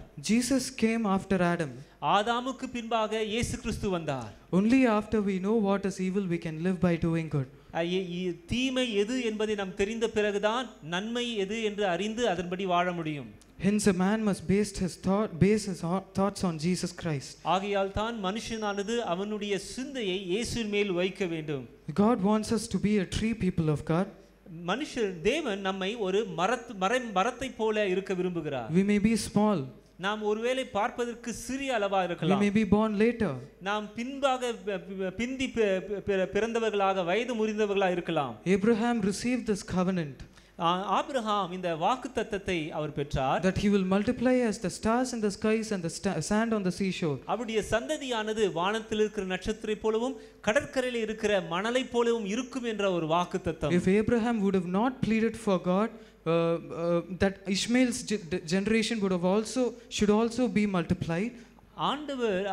ஆபிரகாம் ஆண்டவரை பார்த்து அவர் விண்ணப்பத்தை ஏறெடுக்காமல் இருப்பார். ஆனால் என்ன ஏறெடுத்தார்? இஸ்மவேலும் உமக்கு முன்பாக திரளா இருக்கட்டும் என்ற விண்ணப்பத்தை ஏறெடுத்தபடினாலே ஏறெடுக்காமல் இருந்திருப்பார். ஆனால் if he would have not made that offer, Ishmael would have not been a great person. அப்படிப்பட்டதான ஒரு ஜெபத்தை ஆபிரகாம் ஏறெடுக்காமல் இருந்திருப்பார். ஆனால் இஸ்மவேல் ஒரு பெரிய திரள் கூட்டமான நபராக இருந்திருக்க மாட்டார். Both the sinful and the righteous people grow together in this world. இந்த உலகத்திலே பாவம் செய்கிறவர்களும் நீதிமான்களும் ஒன்றாக வளர்ந்து வருகிறார்கள். But we are called to be the wheat in the midst of the weeds. ஆனால் நீங்களும் நானும் பல களைகளுக்கு மத்தியிலே இருக்கிறதான நல்ல கோதுமையாக வளர வேண்டும் என்று ஆண்டவர் விரும்புகிறார். The weeds might take the water out of the wheat. நம்ம இந்த களைகளானது இந்த நல்ல கோதுமையில் இருக்கிற சத்துக்களை உரியக்கூடியதாக இருக்கும். But no authority is given to it to destroy the wheat. ஆனால் இந்த நல்ல செடியை அழிப்பதற்கு எந்த அதிகாரமும் அந்த களைக்கு கொடுக்கப்படவில்லை. But that's why Paul writes in the New Testament, we are crushed, persecuted but not crushed. A lot of things he tells in a sequence. ஆகையால் தான் அப்போஸ்தலனாகிய பவுல் புதிய ஏற்பாடு காலத்திலே வரிசையாய் சொல்லுகிறார், நாங்கள் நொறுக்கப்படுகிறோம் ஆனால் நாங்கள் அழிந்து போகிறதில்லை. Luke 13:19 says about the mustard seed which represents the disciples, which is us. லூக்கா 13:19 வசனம் சொல்லுகிறது, அங்கே கடுகின் விதைக்கு ஒப்பாக சொல்லப்பட்டிருக்கிறது. அது ஒரு கடுகு விதைக்கு ஒப்பா இருக்கிறது. அதை ஒரு மனுஷன் எடுத்து தன் தோட்டத்திலே போட்டான். அது வளர்ந்து பெரிய மரமாயிற்று. ஆகாயத்து பறவைகள் வந்து அதன் கிளைகளில். அந்த விதை என்பது நம்மை குறிக்கிறது. Yes, it is like a grain of mustard seed a man took and sowed in his garden. It grew and became a tree, and the birds of the air made nests in its branches. அந்த கடுகானது அது பெரிய மரமாய் வளர்ந்து ஆகாயத்து பட்சிகள் அதிலே தங்கினது. Something that I have learned in the short life which God has given, எனக்கு கொடுத்திருக்கிற அந்த வாழ்க்கையிலே குறுகிய வாழ்க்கையிலே நான் கண்டு கொண்டதான காரியம், God delays results for the people he loves. ஆண்டவர் நேசிக்கிறதான நபர்களுக்கு பிரதிபலனை அல்லது பதிலை கொடுப்பதிலே சற்று தாமதப்படுத்துகிறார். You might ask for evidence. அதற்கு ஒரு ஆதாரத்தை என்னிடத்தில் கேட்கலாம். Yes, Mary and Martha, they were one people, and Lazarus, they were beloved to Jesus Christ. இயேசு கிறிஸ்துவுக்கு பிரியமானவர்களாக மார்த்தாள், மரியாள், லாசரு இருந்தார்கள். When Lazarus died, Jesus heard about it. ஆனால் லாசரு மரித்த பிறகு இயேசு கிறிஸ்து அவர் கேள்விப்பட்டும், but he delayed going to Lazarus. ஆனால் லாசருவை சந்திக்க போவதிலே தாமதப்படுத்தினார். That the glory of God may be revealed. எதற்காக? தேவனுடைய மகிமை வெளிப்படும்படியாக. In order to bring out fruits, it might take a long time. நாம் கனியை கொடுப்பதற்கு அதிக நேரம் எடுக்கலாம். The worldly proverb might say that delay is dangerous. உலகத்தில் இருக்கிறதான சில கூற்று இப்படி சொல்லலாம், தாமதமானது அது ஆபத்தானது. Not for the spiritual man. ஆனால் ஆவிக்குரிய மனுஷருக்கு இது பொருந்தாது. It does not apply for the spiritual man at all. ஆனால் கர்த்தருக்குள் இருக்கிறவர்களுக்கு இந்த உவமை பொருந்தாது. A worldly person might propose whatever he wants. உலகத்தில் இருக்கிறதான நபர்கள் அவன் விரும்புகிற காரியத்தை அவன் சொல்லலாம். But we as Christians, as disciples of Christ, நீங்களும் நானும் இயேசுவின் சீஷராக we sprout. நாம் எப்படி முளைக்கிறோம்? Though slowly, நாம் நிதானமாக வளர்ந்து our roots grow to the waters, நம்முடைய வேர்கள் தண்ணீருக்கு நேராக பாய்ந்து, which is the word of God, வேத வசனமாகிய அந்த வசனத்துக்கு, and we give out leaves, நாம் இலையை கொடுத்து, so that we are one with God, like the leaves denote that we are in proper connection with God. இந்த இலையானது நாம் தேவனோடு கூட நல்ல ஐக்கியம் கொண்டிருக்கிறோம் என்பதை குறிக்கிறது. And we bear fruits. நாம் கனிகளை கொடுக்கிறோம். We bear fruits for people to enjoy. மற்ற ஜனங்கள் ருசிப்பதற்காக நாம் கனிகளை கொடுக்கிறோம். And the bird nests in the trees. பல பட்சிகள் வந்து தங்குகிறது கிளைகளின் மேலே. When the bird nests in the trees, அந்த பட்சிகள் இந்த கிளைகள் மேலே கூடு கட்டும் பொழுது, it represents the branches giving shade to the people under us. அது எதை குறிக்கிறது? அது நிழல் தருகிறதான ஒரு மரக்கிளைக்கு ஒப்பாயிருக்கிறது. We must learn to cherish and nurture people. ஜனங்கள் நம்மிடத்தில் வருகிற ஜனங்களை அவர்களிடத்திலே பட்சமாய் நடந்து அந்த சகவாசத்தை விரும்புகிறவர்களாய் இருக்க வேண்டும். Not only we should preach the gospel, சுவிசேஷத்தை பிரசங்கித்தால் மட்டும் போதாது, but also make them to build their nests on the tree. அவர்களுடைய கூடை நம்மேலே அந்த கட்டுவதற்கு இடம் கொடுக்க வேண்டும். We will be planted in the word of God as we are planted in the word of God. நாம் வேத வசனத்திலே ஊன்றி இருக்கிறது போல அவர்களும் வேத வசனத்திலே ஊன்றும்படியாக உதவி செய்ய வேண்டும். People do love to lead a life of self indulgence. ஜனங்கள் சுயமாக நடத்தப்படும்படியாக விருப்பத்தின்படி நடத்தப்பட விரும்புவார்கள். But God does not want us to be that. That's why he describes us to be a tree. ஆனால் நீங்களும் நானும் அப்படி சுயமாய் நடத்தப்படாமல் ஒரு மரத்துக்கு ஒப்பாக இருக்கும்படியாக ஆண்டவர் விரும்புகிறார். Hence the proposal, life without Christ is like a donut. அதாவது வாழ்க்கையானது கிறிஸ்து இல்லாமல் இருக்குமானால் அது ஒரு வடைக்கு நடுவில் இருக்கிற காலியான இருக்கிற அந்த வடையை போன்றது. But life with Christ is like a swimming pool tube. ஆனால் கிறிஸ்துவோடு கூட இருக்கிறதான வாழ்க்கை ஒரு தண்ணீர் தொட்டியிலே மிதக்கிறதான மிதவை போன்று இருக்கிறது. If you look at a tube in the swimming pool, இந்த நீச்சல் குளத்தில் இருக்கிறதான இந்த மிதவை வட்டமா இருக்கிற மிதவையை பாருங்கள். It has a hole in the center. அதற்கு நடுவுலயும் ஓட்டை இருக்கும். And it floats by itself. ஆனால் அது மேலே மிதக்கும். It floats by itself and it supports also the person whom it floats. அது தானாவும் மிதக்கும், அதற்கு மேலே தாங்குகிற அந்த நபரையும் தூக்கி பிடிக்கும். But when the person who wants to land on the tube lands on the tube sinks a little bit. ஒரு நபர் அந்த மிதவை மேலே அழுத்தமாக உட்காரும் பொழுது சற்று உள்ளே போய் வெளியில வரும். When you hold on to God and when other people hold on to God through you, மற்ற ஜனங்கள் தேவனை நம்மூலமாக பற்றி பிடிக்க முயற்சி செய்யும் பொழுது we will sink. சில நேரத்திலே நாம் அமிழ்ந்து போவோம். But we will not sink fully. ஆனால் முற்றுமாய் அமிழ்ந்து போவது இல்லை. Because there is something called as air, which is the Holy Spirit. ஆனால் ஏனென்றால் அதற்குள்ளே ஒரு காற்று இருக்கிறது, அது பரிசுத்த ஆவியானவருக்கு ஒப்பாக இருக்கிறது. I remember when I was in 7th standard. 7ஆம் வகுப்பு படிக்கும் பொழுது ஒரு சம்பவம் ஞாபகம் வருகிறது. When I was sharing the gospel when I was in 6th standard. 6ஆம் படிக்கும் பொழுது I was very fervent for the Lord. கர்த்தருக்காக உறுதியாய் இருந்தேன். I wanted to share the gospel to people very badly. நான் இயேசுவை குறித்து எல்லாருக்கும் எப்படியாவது தீர்க்கமா சொல்லணும்னு துடித்தேன். In my class there was a guy who was the leader of the class. என்னுடைய பள்ளிக்கூடத்திலே ஒரு நபர் இருந்தார், அவன்தான் பள்ளிக்கு தலைவனாய் இருந்தான். And I shared the gospel unto him. அவனுக்கு இயேசுவை பற்றி சொன்னேன். And he was very receptive. அவன் ரொம்ப கூர்ந்து கவனித்தான். He's from a Hindu family basically. Hindu பின்னணியிலிருந்து வந்தவன். But when I shared unto him, he took everything into what and all I said, like dew falling on the soil, it was like that. நான் அதாவது நல்ல நிலத்திலே விதைக்கப்பட்ட விதையை போல நான் சொன்னதெல்லாம் ஏற்றுக்கொண்டான். I told him the 10 commandments. 10 கட்டளைகளை சொன்னேன். When I was in 6th standard, I didn't have a proper prayer time. 6ஆம் வகுப்பு படிக்கும் பொழுது எனக்கு சரியான ஜெப நேரம், தனிப்பட்ட ஜெப நேரம் எனக்கு இல்லை. But I loved to share the gospel. ஆனால் சுவிசேஷம் சொல்வதில் மிகவும் வாஞ்சியா இருந்தேன். I would quote Bible verses very frequently to him every day. அவனிடத்திலே கர்த்தருடைய வசனத்தை ஒவ்வொரு நாளும் சொல்லுவேன். Though I knew only a limited. ஆனால் எனக்கோ கொஞ்சம் வசனம் தான் அப்பொழுது தெரிந்திருந்தது. That limited verses I used to repeat it to him. எனக்கு தெரிந்த அந்த சொற்பமான வசனத்தை திரும்ப அவனுக்கு சொல்லுவேன். He used to hear me every day. ஒவ்வொரு நாளும் அவன் கவனித்து கேட்பான். And one point of the first term I shared with him, the second term he said, Is there anything else that I should do? ஒரு வருடத்திலே மறு பகுதி அவன் கேட்டான், நான் செய்ய வேண்டியது வேற ஏதாவது இருக்கிறதா என்னிடத்தில் கேட்டான். I have written all that you have said for the first term.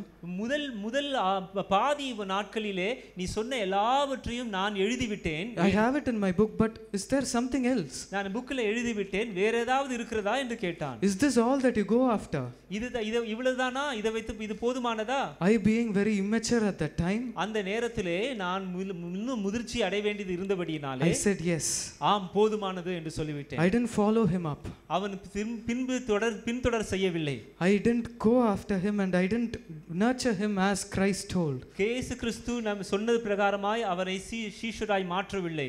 If the same guy approached to me 12th standard, அதே நபர் 12ஆம் படிக்கும் பொழுது என்னிடத்தில் வந்தார்.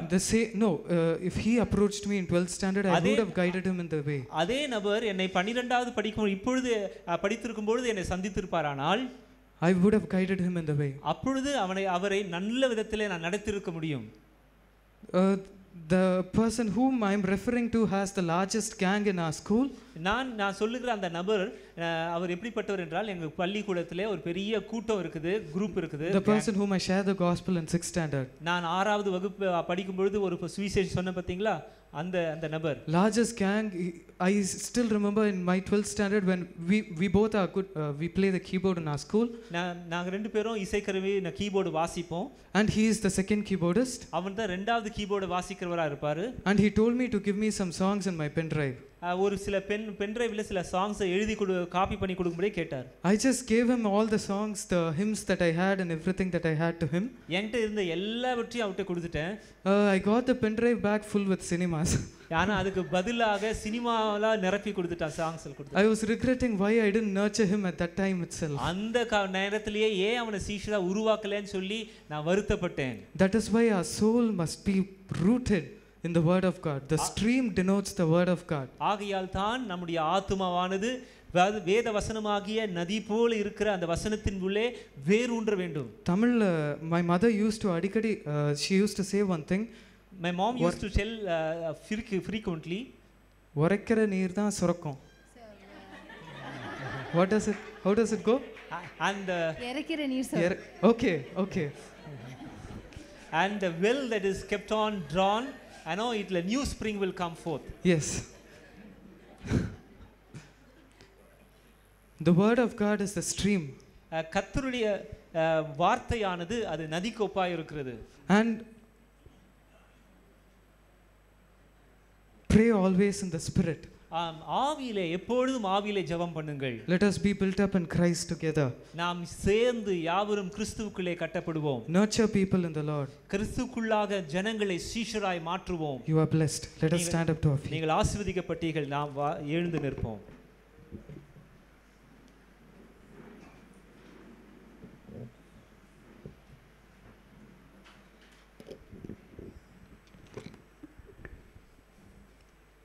நல்ல காரியங்களை ஆண்டவர் நம்மோடு கூட பேசிக் கொண்டிருந்தார். God has been speaking to us about good things. பிதாவாகிய தேவன் நமக்கு தகப்பனாய் இருக்கிறார். Father God is like is a parent. இயேசு நமக்கு உடன் பிறந்த சகோதரர். Jesus Christ is our elder brother. He is a sibling to us. நம்மோடு கூட உடன் பிறந்தவர். பரிசுத்த ஆவியானவர் எனக்கு தாயை போல அவர் இருக்கிறார். Holy Spirit is like my mother. போகிற இடங்களுக்கெல்லாம் அவர் வருகிறார். Wherever I go he comes along. கூடவே தங்கி இருக்கிறார். He stays with me. ஆடுகளுக்கு முன்பாக ஒரு பிரதான மேய்ப்பன் போகிறார். And before the sheep there is a shepherd going before. ஆனா ஒரு தலைமை செம்மறி அந்த ஆடுகள் மத்தியில தலைமையேற்று இருக்கிறது. But the chief sheep is taking a leadership. அது மற்ற ஆடுகளை காட்டிலும் அது பலம் உள்ளது. It is stronger than other sheep. எதிரியை கண்டு அது அஞ்சாது. It is not afraid of the enemy. அது தொடர்ந்து முன்பாக சென்று கொண்டே இருக்கும். It goes ahead. ஆண்டவரே ஒரு தலைமை செம்மறியாக என்னை நீர் வைத்துக் கொள்ளும் ஆண்டவரே. Lord, keep me as a chief sheep. என்னை உருவாக்கும் ஆண்டவரே என்று கேட்கலாம்.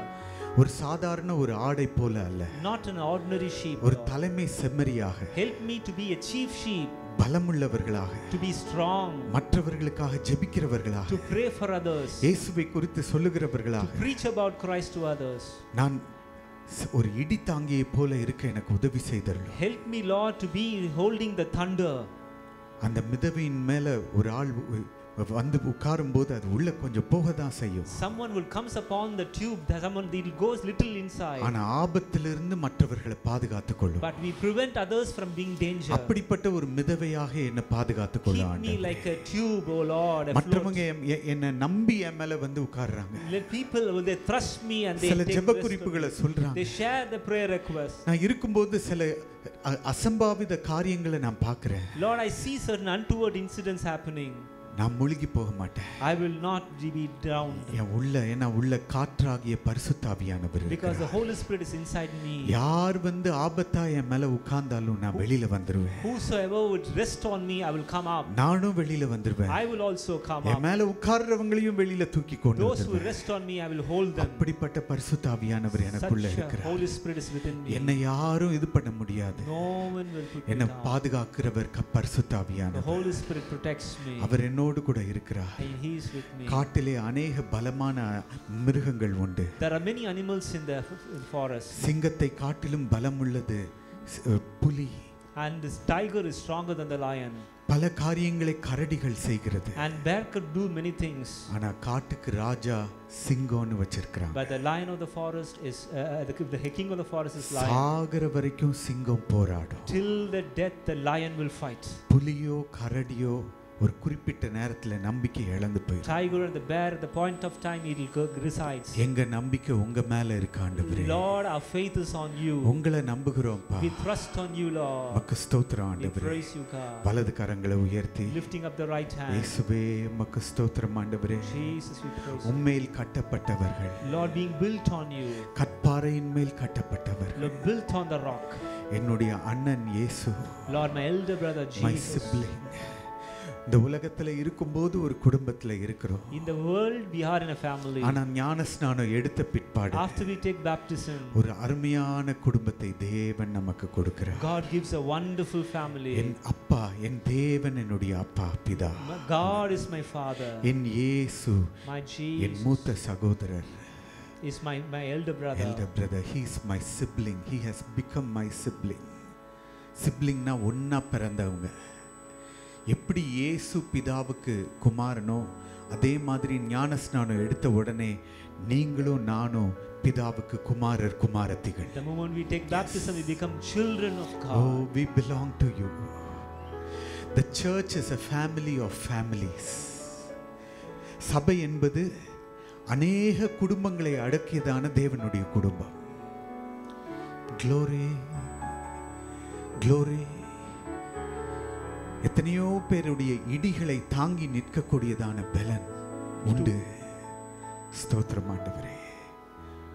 ஒரு லாசருவை போல தள்ளப்பட்டிருந்தாலும் could be driven like Lazarus, மரித்து போய் குழியிலே போடப்பட்டிருந்தாலும் thrown into the pit after the death, அந்த லாசருவுடைய நீதியை எடுப்பித்து நிறுத்துகிறவர் இயேசு அவனை உயிரோடு கூட நிறுத்தினார். The Lord raises up the judgment. உங்க வாழ்க்கையில என்ன செத்து போயிருந்தாலும் பரவாயில்லை. Whatever is dead in your life is ஒரு லாசரு மாதிரி உங்களை தூக்கி ஒரு குழியில போட்டிருக்கலாம். People would have thrown into the pit like Lazarus. நீதியை வெளிப்படுத்துகிறவர் மரித்து போன லாசருவை உயிரோடே கொண்டு The Lord who brings forth righteousness raise up Lazarus. தெய்வம் நம்மோடு கூட இருக்கிறார். Same God is with us. Hallelujah. ஜெபங்கள் ஒருபோதும் வீணாக போவதில்லை. Prayer will never go waste. நன்றி ஆண்டவரே, நன்றி ஆண்டவரே. Thank you Lord, thank you Lord. Hallelujah. என்னுடைய கஷ்ட காரியங்கள், whatever I am struggling, whatever difficulties I am going through, I share with the Lord. நான் அதெல்லாம் பகிர்ந்து கொள்கிறேன், என் ஆண்டவரோடு கூட பகிர்ந்து கொள்கிறேன். என் ஜெப நேரத்தில் அப்படின்னு சொல்லி பாடுவோமா? In English and in Tamil we'll sing this song. Sweet hour of prayer, sweet hour of prayer that calls me from a world of care and bids me at my Father's throne, makes all my wants and wishes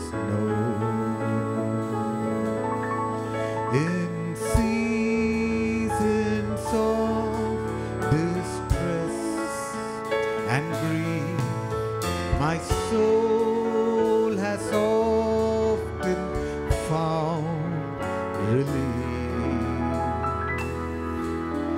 and oft escaped the tempter's snare by thy return, sweet hour of prayer, sweet hour of prayer, sweet hour of prayer, the joy I feel, the bliss I share of those whose anxious spirits burn with strong desires for thy return.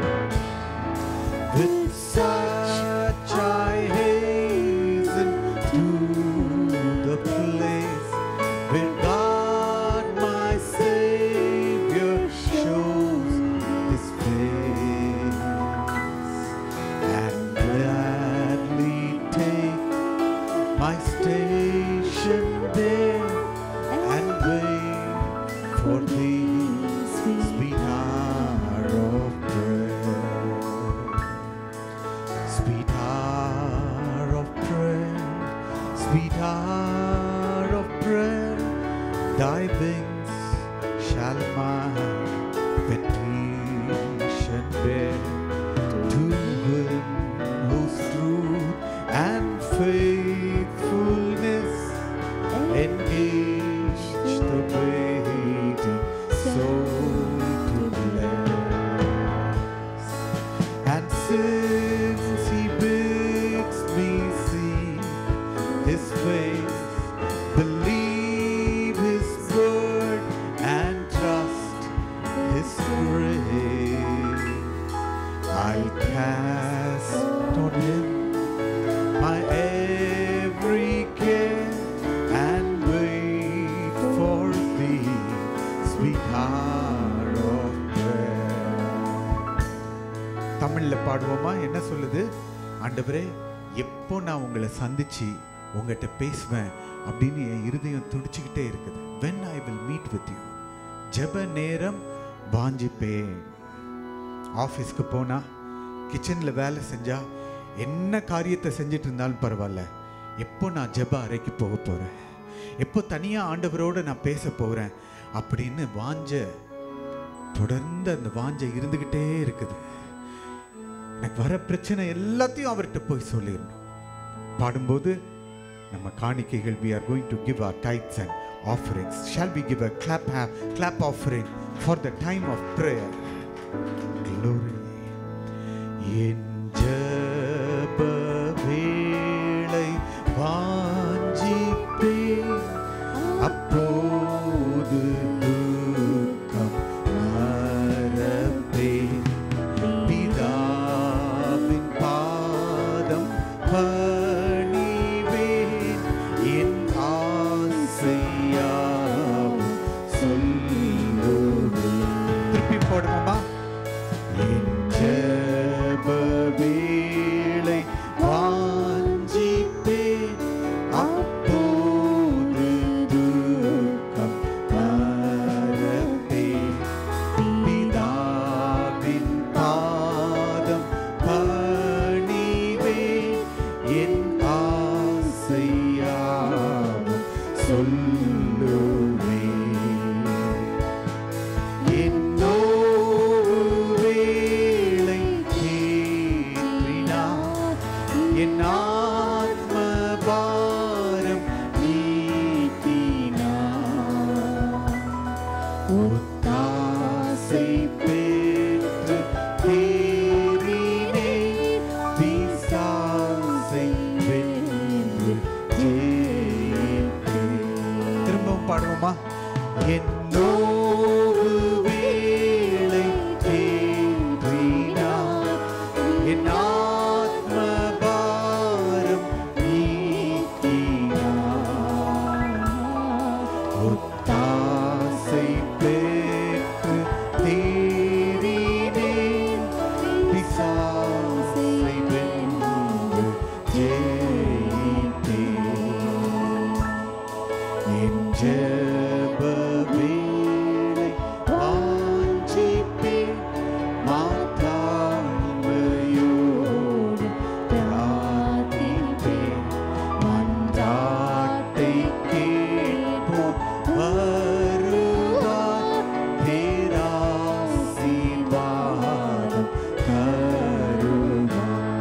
திரும்பமாக என் ஜெப வேளை ஜெப இடத்துல இயேசு ஏற்கனவே வந்து காத்திருக்கிறார்.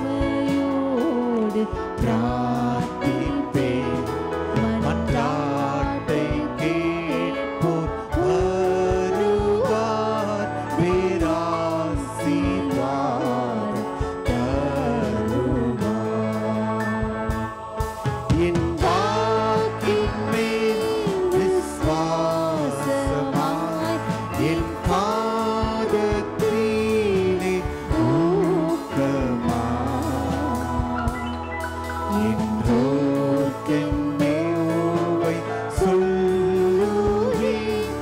இவ்வேளையே நான் வாஞ்சிப்பேன். நான் சொல்ற வார்த்தை விசுவாசமா என் வாக்கின் மேல் விசுவாசமாய் என் பாதத்திலே ஊக்கமாய் எல்லாவற்றையும் என்றோர்க்கென் நோவை சொல்லுவேன். இவ்வேளையே நான் வாஞ்சிப்பேன். கடைசி சரணம் சொல்லுது, ஜெப வேளையை வாஞ்சிப்பேன், ஆனந்த களிப்படைவேன் ஆண்டவரே. அடுத்தது பிஸ்காவின் மேலே ஏறுவேன். பிஸ்கால ஏறின ஒரு ஆளை சொல்லுங்க பைபிள்ல. யார் பிஸ்கா மேல ஏறினா? பிஸ்கானா ஞாபகம் வரலையா? somebody who got on Pisgah, right? அங்க ஏறினது யாரு? மோசே. ஆண்டவர் சொன்னார், பிஸ்காக்கு வாப்பா, அங்கிருந்து எல்லாத்தையும் நான் உனக்கு காமிப்பேன். தேவனோடு கூட அவ்வளவாக நெருங்கினதான ஒரு மனுஷன். பிஸ்காவின் மேலே ஏறுவேன். அங்கிருந்து மோசே என்ன பண்ணிட்டார்? அப்படியே மோட்ச வீட்டுக்கு போயிட்டார். அதான் மோசேயுடைய முடிவு. ஜெபிக்கிற கர்த்தருடைய பிள்ளைகள் அந்த ஜெபிக்கிற அந்த இடத்துல இருந்தே ஆண்டவர் அவர்களை எடுத்துக்கொள்வார். The mountain that you climb up, the prayer mountain is your Pisgah. Amen. பாடுவோமா? என் ஜெப வேளை வாஞ்சிப்பேன், ஆனந்த களி அடைவேன். பிஸ்காவின் மேலே ஏறுவேன், என் மோட்ச வீட்டை நோக்குவேன். திரும்பமாக என் ஜெப வேளை வாஞ்சிப்பேன், ஆனந்த களி படைவேன். பிஸ்காவின் மேலே ஏறுவேன், என் மோட்ச வீட்டை நோக்குவேன். என் தேகத்தை விட்டேகுவேன், நித்திய வாழ்வை பெறுவேன். பேரின்ப வீட்டில் வாசிப்பேன், வாடாத கிரீடம் சூடுவேன். என் தேகத்தை விட்டேகுவேன்,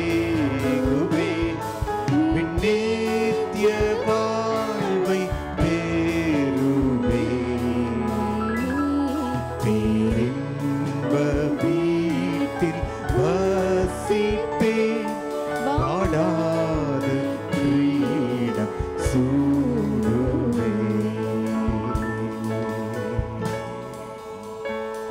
What a privilege you have given for us. எவ்வளவு ஒரு மகிமையான ஸ்லாக்கியத்தை எங்களுக்கு நீ தந்திருக்கிறீர் ஆண்டவரே. இயேசுவே எங்களுடைய நீதி, எங்கள் மூத்த சகோதரன், எங்கள் ஆண்டவர் பரிசுத்தாவியின் ரூபமாய் எங்களோடு கூட தங்கியிருக்கிறார். எங்களோடு கூட தங்கியிருக்கிறீர். நாம் பெற்ற பரிசுத்தாவியானவரை துக்கப்படுத்த வேண்டாம். Grieve not the Holy Spirit. அவர் புறா அல்ல, ஆனால் புறாவினுடைய சுபாவங்கள் அவருக்கு உண்டு. He is sensitive. A sensitive nature of the Holy Spirit. Lord, பரிசுத்த ஆவியானவரே, நான் எங்கெங்க உங்களை துக்கப்படுத்தி இருக்கிறேனோ என்னை மன்னியுங்க. தயவு செஞ்சு சங்கீதக்காரன் தாவீது சொன்னார், எனக்கு திரும்ப என்னை மன்னிச்சு எனக்கு என்னை விட்டு எடுபட்டு போனதான பரிசுத்த ஆவியானவரை திரும்ப தரணும். உங்களோடு கூட உள்ள நல்ல உறவு, எனக்கு இருக்கிற சிறந்த நண்பர் பரிசுத்த ஆவியானவர். My best friend, the Holy Spirit. We adore you, Lord God. We lift you up, Holy Spirit. Thank you, Lord. நன்றி ஆவியானவரே. Spirit of the living God, fall afresh on me. Spirit of the living God, fall afresh on me. Melt me, mold me, fill me and use me. Spirit of the living God, fall afresh on me. Place me on sea. ஜீவனுள்ள தேவனே, ஜீவனுள்ள தேவனே, ஆவி வாரும். ஜீவனுள்ள தேவனே,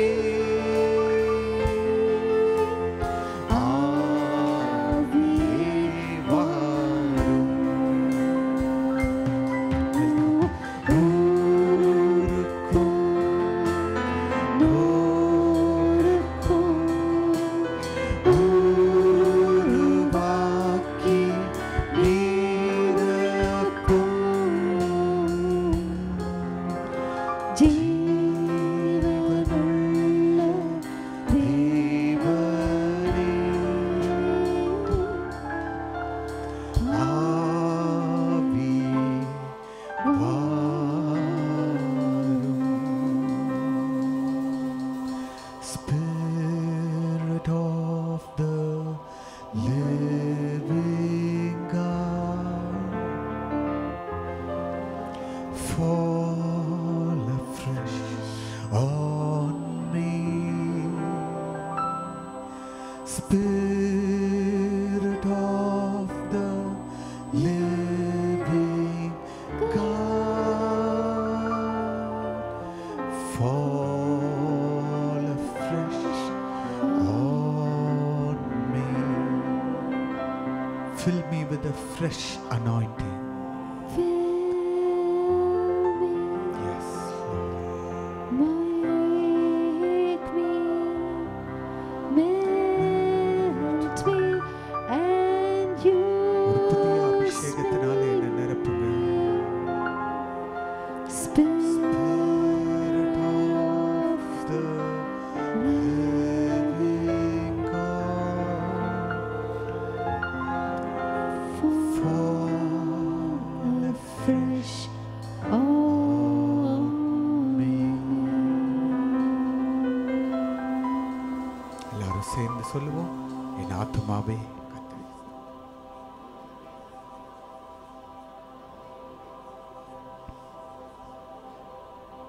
Bless the Lord, O my soul, and all that is within me. Bless His holy name.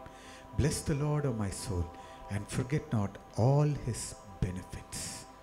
இன்னைக்கு சாயங்கால கூட்டம் அது ஒரு சுவிசேஷ கூட்டம். அன்புள்ள அனிதா என்கிறதான ஒரு படத்தை நாம் பார்க்க போகிறோம். உங்களுக்கு தெரிஞ்ச புதிய ஆத்மாக்கள் எல்லாம் கூட்டிட்டு வாங்க. இந்த படத்தினுடைய கதை அம்சம், அனிதான்ற ஒரு சின்ன பிள்ளை அவளை ஒரு மனுஷன், பெரிய மனுஷன் கடத்தி கொண்டு போய் விடுகிறான் பணத்துக்காக. எப்படியாக அவள் மீட்கப்பட்டு வருகிறாள். சின்ன பிள்ளை அந்த ஜெபத்தை எப்படி கேட்டு ஆண்டவர் மறுபடியுமாக பெற்றோரிடத்திலே சேர்க்கிறார். அதுதான் இந்த கதையினுடைய சாராம்சம். நீங்களும் வாங்க. உங்களுக்கு இன்றைக்கும் தேவன் பாதுகாக்கிற தேவனாக இருக்கிறார். உங்களுக்கு தெரியாத, உங்களுக்கு தெரிந்த, இயேசுவை அறியாத எல்லாரையும் இந்த மாலை கூட்டத்துக்கு அழைத்து கொண்டு வாருங்கள். You are blessed. தேங்க்யூ.